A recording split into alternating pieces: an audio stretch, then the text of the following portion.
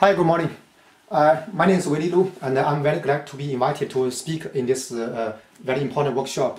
And I'm very glad we have almost all the smartphone vendors and engineers, scientists, experts come together today in Cupertino, California.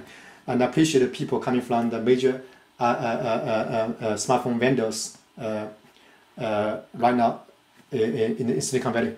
My topic is talking about the next generation smartphone architecture, and I'm going to discuss about the next generation 4G system architecture of the smartphone devices, including iPhone, iHand, and the BlackBerry, and also the Palm, Nokia, Samsung, and other Microsoft, Google's there.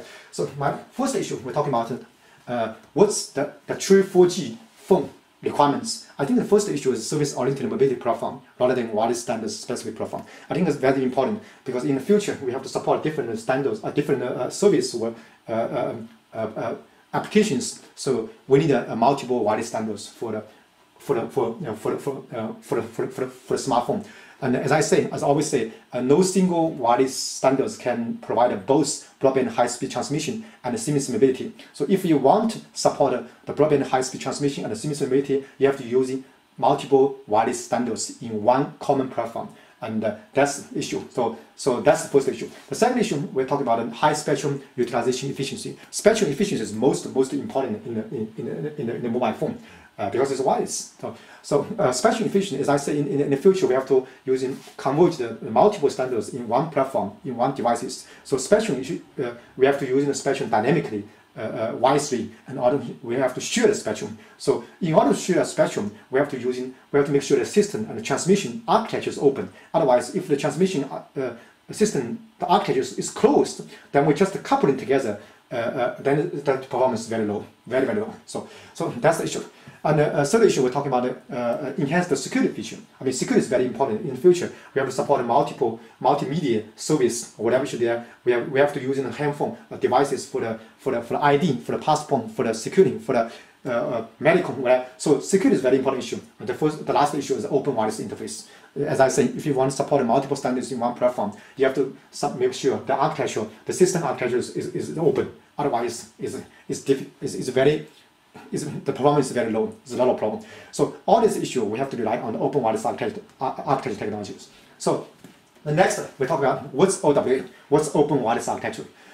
Open wireless architecture basically is a middle layer between the physical layer, the wireless physical layer, which is radio transmission technology, RTT, and also the OS and the application layer. So when we put the OWA layer between this OS and RTT, then we can support multiple different wireless standards and also support multiple OS by different parameters only. So in the future, when the user changes the wireless standards, you don't have to change the device, just change the parameters. And then we can put the parameters in the external memory card or SIM card. Then the user can just by changing the SIM card, they can change the OS, can change the standards. So that's basically the OWA layer.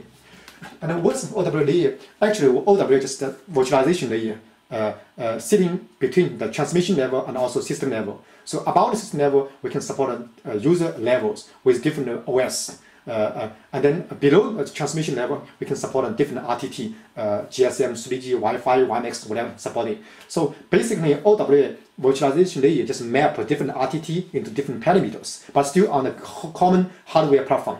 And the other side, the other ways we map a different OS into different parameters, but still based on the same pipe, OS pipe. So that's the OWA baseband, OWA virtualization layer. And how to implement it? And basically, we can using one chip, OWA baseband chip, to implement all this signal processing. And then, for example, we can we have multiple RTTs, radio transmission, multiple wireless standards. Then we go to the wireless adaptation and the virtualization sublayer. Then we can map into different open interface parameters and also signal. Then we continue to the OWA baseband processing sublayer.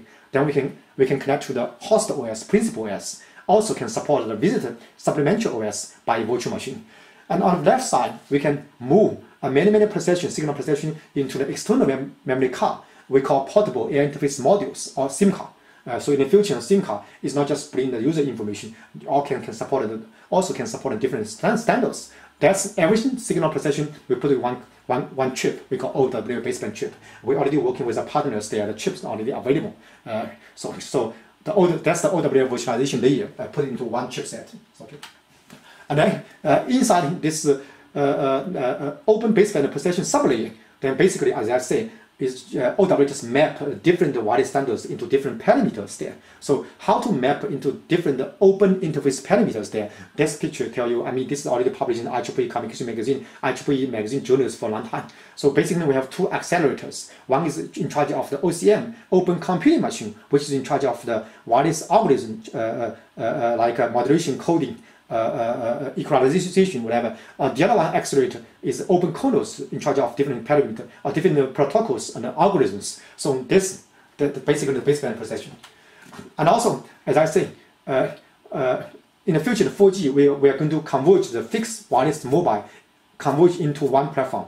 So we have to converge the office phone, home phone, and the mobile phone into one SIM home phone. So when the user bring the handphone to the office, to the home, it's automatically switched to your home fixed line, also your Wi-Fi or whatever local wireless access, rather than using the cellular mobile networks, which is the efficiency is very low. So then in this way, we converge the fixed wireless mobile together, then we can increase the spectrum. So this is solution tell you very simple solution how to implement it, how to do that. It's very simple. You don't have to change any existing infrastructure. You don't have to change any networks there. You just put a very small table in the MSC mobile switching center, which where you register your user's account. So you put a very small table in the MSC mobile switching center or gateway, and then any incoming call come to the gateway, then they can converge that whether is you are in the home, in the office, you're using the Wi-Fi or fixed line or whatever, converge together. So then when the user back to the office home there, they can disconnect they can release the cellular 3G like AT&T network or whatever to anybody else. Then they can connect by the local Wi-Fi or fixed line, other local wireless access technologies. So then you can increase the spectrum efficiency at least for 50%. So that's the most very, very important. I mean, this technology right now is being widely used in many network provider vendors, and this technology has been licensed to many companies in the Silicon Valley. So that's a very simple way to converge the multiple network access in one mobile device. And we just give an example. And this is the iHand system architecture. For example, we're using OWA baseband technology to provide a 4G smartphone. And if you look at it, we can support multiple wireless standards. And each standard is open architecture based. So if you do not use it, just plug out. So that's called open architecture. And if you back to the go to software reference platform, in the physical layer, we can support multiple wireless standards by different parameters. The platform is still same. When you change the standard, you change the SIM card, you don't have to change the device. So this OWA hardware reference architecture. And then you have, in the Mac layer, we have OWA kernel and also OWA baseport driver components, including OWA standard SIM card modules. Then you can bring different standards, different access. You can dynamically manage the radio resource. And then you have application OS. You can support multiple OS. You can bring the different OS. You can, using this application with a different OS, portable to the other OS platform. So that's very easy. And again, it's open architecture. If you do not use it, just plug out. So that's open architecture.